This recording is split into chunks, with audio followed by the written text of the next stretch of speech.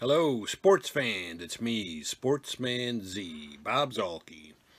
And today, I'm going to do my comparison of the Chicago White Sox to the Oakland A's, who are, as I have mentioned before in similar videos, which you may want to go back and check out.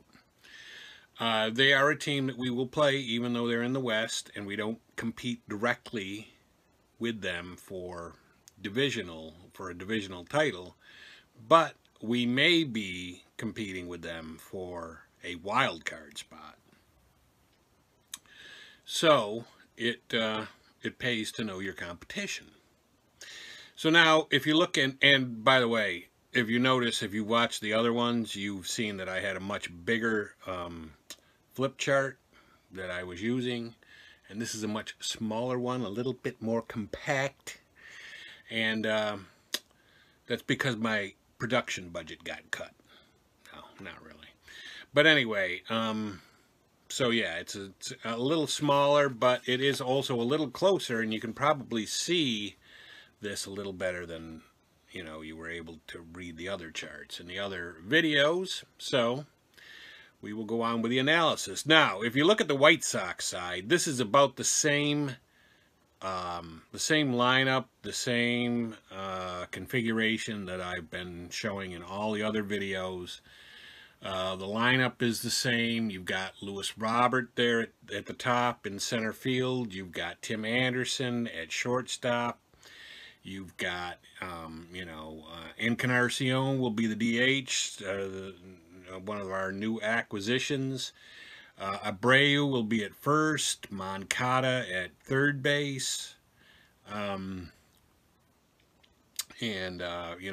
Mendick-Madrigal connection down there at second. Madrigal may be coming up later in the year, but Mendick holding it down until he arrives. And then you've got, of course, Jimenez in left field, who last year hit 31 home runs for the White Sox. In right field, the newly arrived Mazzara will be in right. We just got him from the Texas Rangers. And then, of course, you've got the end also, Yasmani Grandal. Who could forget about Yasmani Grandal at catcher? And then you've got the rotation, that's got the usual suspects, Giolito, Lopez, Keuchel, Gio Gonzalez, who we just went out and got along with Keuchel. And then possibly Dylan Cease will be in the fifth spot or in one of those spots. And then, of course, over there on the other side, I've got the bullpen. Kopech I've got listed. Who knows if Kopech will really be on the White Sox this year. They may just keep him down in the minors for a little more seasoning, because really, we've got some good arms up here, with Herrera really should have a bounce-back season. Evan Marshall's good. Jimmy Cordero is very good. We just signed Cishek away from the Chicago Cubs. Who else is out there? Yeah, Aaron Bummer, he's doing well. Jace Fry is probably capable of doing better than he did last year. So the bullpen has no end of candidates for it. So, people like Carson Fulmer and Kopech may actually get another year in the minors for some seasoning, or, the occasional appearance if we have injuries on the team. But, more or less, that's probably what you're looking at for the bullpen. And then, of course, down there on the bench, we've got Leury Garcia, James McCann, Zach Collins, and Adam Engel. And I also heard a rumor, actually somebody told me, that the White Sox went out and signed Gorkys Hernandez. I don't know why we would need Gorkys Hernandez. I can't for the life of me conceive why, but maybe just for depth and they'll have him down in the minors, and then if we get hit with a rash of injuries, he can come up and be a backup fourth outfielder or something. I don't know, but I don't expect him to be on the White Sox. So that's what you got over here, you know, the White Sox. It's the usual, you know, that I've always put up, and pretty much this is, you can probably bank on this being their 25, or, you know, these players consisting of their 26-man Major League roster. So that brings us to the A's. Now, the A's are expected to be a very good team. In fact, there are some analysts out there that think that the A's will win the West. I still don't think that. Even if the Astros are not allowed anymore to bang on garbage cans or wear buzzers under their uniforms, I still think they're going to win the West. But the A's have a very formidable team, as you can see from this chart.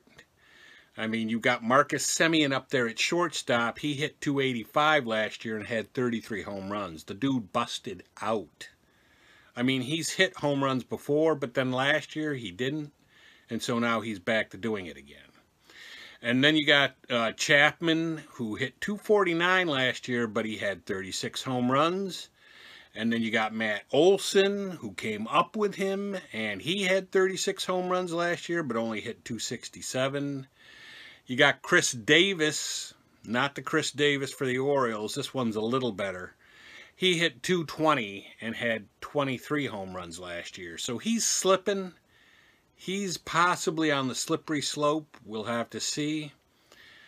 Then you got Piscotty, the right fielder. He hit 249 last year, but I think that was an off year, and I'm hoping it was just an off year for him because he's on one of my Stratomatic teams. But he hit 249 with 13 home runs.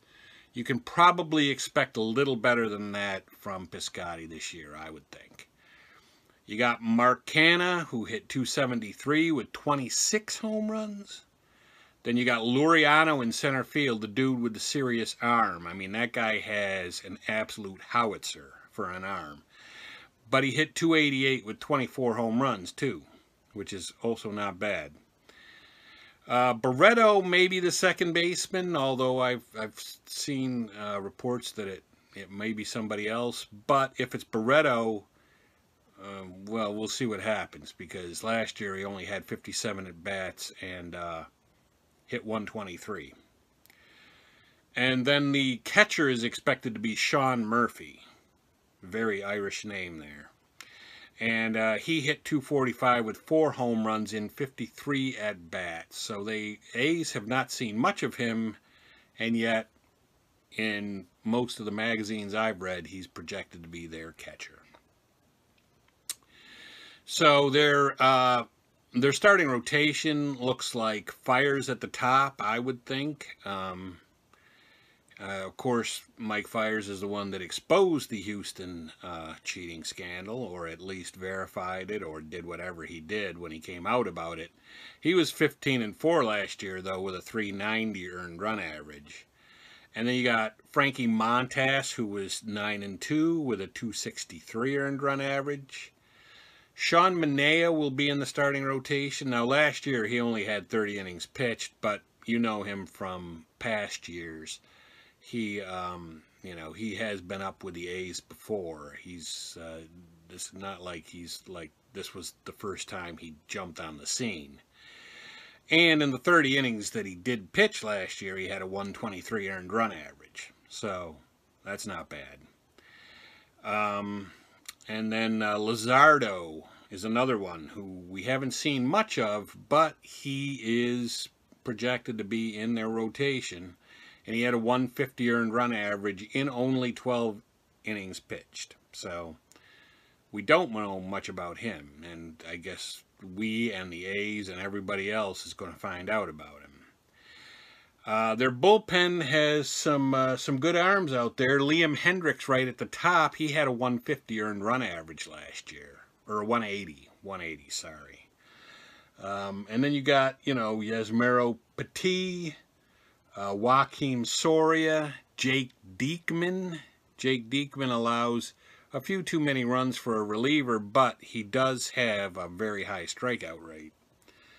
TJ McFarland, Chris Bassett, who may actually be in the rotation, or he might be one of those guys that does the back and forth, the yo-yo thing, where he's in the bullpen sometimes, and then he's an emergency starter or spot starter. I'm surprised, frankly, that the magazines don't project him to be in their rotation. He really probably should be, but they've got him in the bullpen. Then you got Daniel Mangden, who also did some starting last year, so it looks like they've got some guys that could, do either one for them. And then Lou Trevino and Paul Blackburn. So they got some arms out there in the bullpen. And then on their bench, they've got Robbie Grossman, who is a backup outfielder. Chad Pinder, who is a jack of all trades, but master of none. And then some guy named Austin Allen, who's going to be the backup catcher. So that's your A's right there, but that is a formidable team. I mean, look at that lineup, You got, what was it, 3 guys that had over 30 home runs, and then another 2 that had over 20, and then another guy had 13, and that was Piscotty, and like I said, I think he just had an off year. So that lineup is going to be very formidable. This rotation still probably has a few question marks. We haven't seen a lot of Luzardo. Manea's coming back from an injury.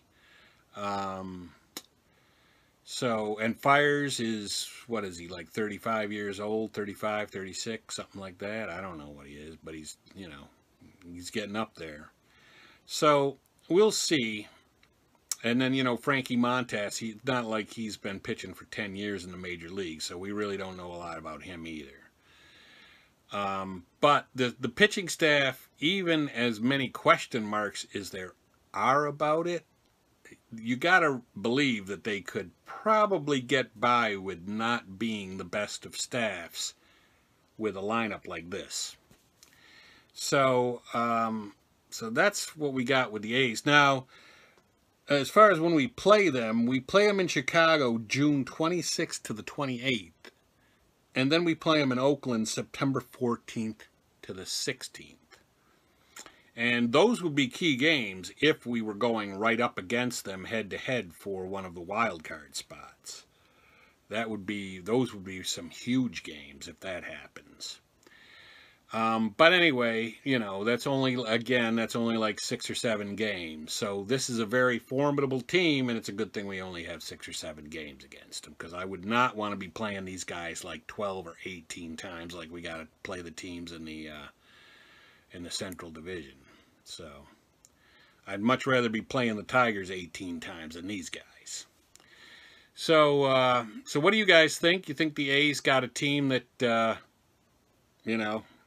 could be formidable, someone we would need to worry about? I mean, I think we don't necessarily need to worry about them as far as like the head-to-head games, because again, it's only 6 or 7 games. But we do need to be concerned about the fact that if we want a wild card spot, they're a team that's going to be looking for one of those and may actually get it. So that would leave us with only one potential spot if we don't win the Central from the Twins. And the Twins look pretty good too. So be interested in what you guys think of the A's. You think that they're going to be a team that we need to worry about as far as the wild card goes? And do you see them being as good as they were? I mean, 3 guys with over 30 home runs and then another 2 or 3 with over 20. You think that's repeatable, or do you think they're going to take a step back? I mean, the thing is, they've got a good team defense, and then they got all those guys hitting like that. But I would be very interested to hear what everyone thinks. Again, give me a thumbs up if you like the video. Leave a note below.